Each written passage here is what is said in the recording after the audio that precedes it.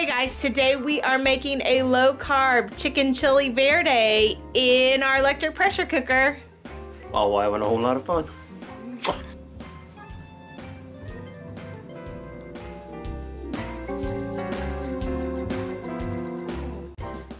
Hey guys, welcome back to my kitchen. I am Chris from recipes@crock.com. I am Mikey from recipes@crock.com.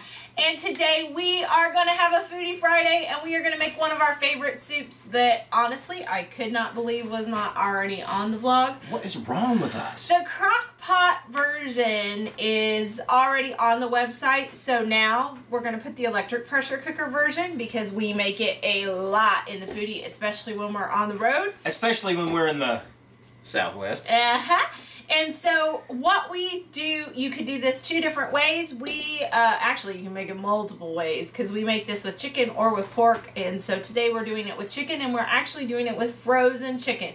We have 3 pounds of frozen chicken in there. Frozen chicken in an Instant Pot? A crock, or not? Hang on. Do you know what brand you're talking about, babe?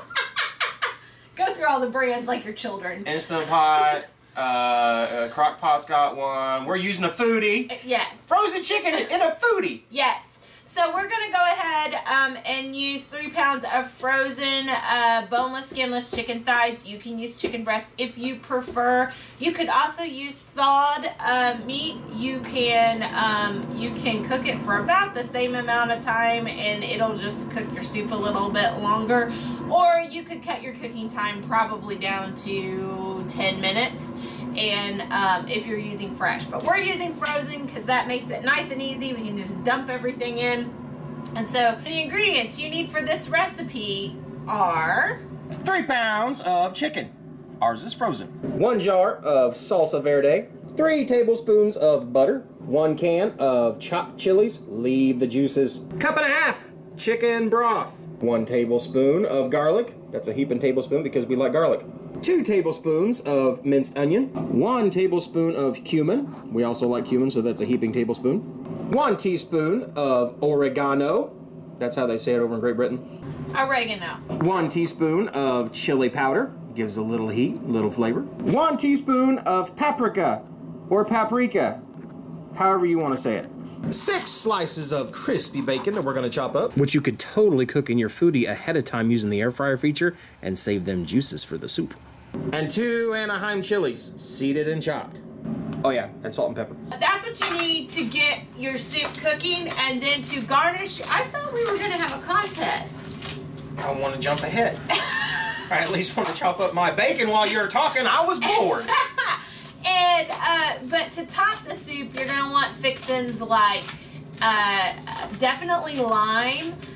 We like to use guacamole, or you could use sliced avocado, and then sour cream. So those are the things that we top it with. But, yes. But Mr. Jump Ahead over here told me we were going to have a contest. He was going to chop all that stuff up while I dumped all the stuff in. I need a head start. I'm a slower cook. So I'm going to start right now. So she's going to put in her ingredients. While we do that, while she's doing that, what I want to tell you is how to seed an Anaheim pepper. Anaheim peppers are not super, super hot, but they do have some heat. And that heat comes from the seeds inside. So you definitely want to make sure, especially if you don't really like the super spicy stuff, but you like a little heat. What I do is I go into the top and I cut a circle out to pull that stem out, and what that's also going to do is it's going to pull out the majority of the seeds. It comes out just like that, and I'm left with just a few that fell down in the bottom, which is good. That'll make that so much easier. And I'm going to slice that sucker right in half, and then I like to get that pith out of there, that white stream. That's where the seed capsules are all hanging onto. That pepper cleaned out really, really well. I get the white parts out just like that. And all I'm left with, if I get that white part out right there, is 2 halves of green pepper. I'm going to slice that up. And after I've sliced it up, I'm just going to chop it up. It doesn't have to be super fine. It doesn't have to be super chunky. It's however you want to chew up your peppers. I know, you win. I just want to say, we're going to save the bacon to put in after pressure cooking. Yes. But I just wanted to get it done because, sure, frankly, I want to eat some of that bacon. I'm going to dump this in. Is that all right? All right, that's one of them. And like I said, Anaheims aren't a super hot pepper. I'm not sure where they fall on the Scoville scale. You could always Google it. It honestly depends on the season. And those of you who are experts in all this, let us know. But I've gotten some that have had a lot of heat. Yes. And I've gotten some that haven't had much. You better be careful wiping your face there, mister. Don't do what I did. Do not, whatever you do, especially with Anaheim peppers, do not wipe your eyes. When you're done, wash your hands with soap and water. Warm water so that it breaks down the oils from that capsaicin. And dear, yes, ma'am. while we've been talking about Anaheim, we've been putting poblanos in there. Is that what these are? Yep, they're poblanos. Walmart didn't have any Anaheim peppers, so we used poblanos. Well, those are a little hotter than Anaheims, by the way. Now you tell me, because I was getting ready to take one and go, see, they're not that hot. Well, go ahead. Is it? To me, that sometimes they're spicy, sometimes they're not. But there's a little heat there. I apologize. You can use either one. We usually use Anaheim whenever they're available. I read it on the recipe, and I thought that's what she got. Anaheim, and I wonder why those Anaheim peppers were so short. Yeah. Because Anaheim peppers are long. Those are the ones. A lot of places, Anaheims are the long ones that they'll usually do a stuffed chili relleno in. So we're gonna put our. I'm gonna wash my hands before I wipe my face. We're gonna put our pressure cooker lid on. Put it to seal. We are going to put it under high. Hey, real quick, are my pants pulled up or am I showing them? You're fine. Okay, just making sure. I thought I filled the draft. Go ahead. We're gonna plug in the Foodi so that it works. There we go. Oh, guys, I tell you what. We've been stuck at home together for quite some time. It's been a little bit. Okay, so we're going to put this under high pressure for 15 minutes. Now, because we use frozen chicken, it is probably going to take a bit longer to get up to pressure. Yeah, just because it says it's cooking for 15 minutes, that doesn't mean in 15 minutes you're going to come back and have this. No, no. So it probably will take 10 to 15 minutes to reach pressure. Then it's going to go and it's going to fully reach pressure. And then we're going to let it come down naturally without hitting quick release for about 15 minutes. So in essence, we'll probably see you back here in about 45 minutes. But so you don't have to wait that long. You'll see us in 3, 2, 1. Okay, we are back. It's been about 45 minutes. Gotta be honest with you, got a new guitar in the mail, so I was playing it. Might have went a little over, and that just means our chicken's gonna be a wee bit more tender, but it looks like this. There you go. Check that out. Look at all that color right there. Now, we're definitely gonna want to give this a stir, and Cris can do that while she's chopping. But look at all that color. There is so much flavor in that soup. And all you want to do, if you notice, we have the stainless insert in, so it's okay to use a fork in there. Otherwise, if you're using your non-stick that is the conventional one that comes with it, you're going to want to pull that chicken out before you shred it up. But look how easy it is. Now, these are chicken thighs, of course, but look how easy it is to shred those up. And those went in there frozen. All right, while Cris is shredding up the rest of the chicken, we need to talk about garnish. And one of those is you want to take a lime. One lime, any lime. You're being noisy. And I'm...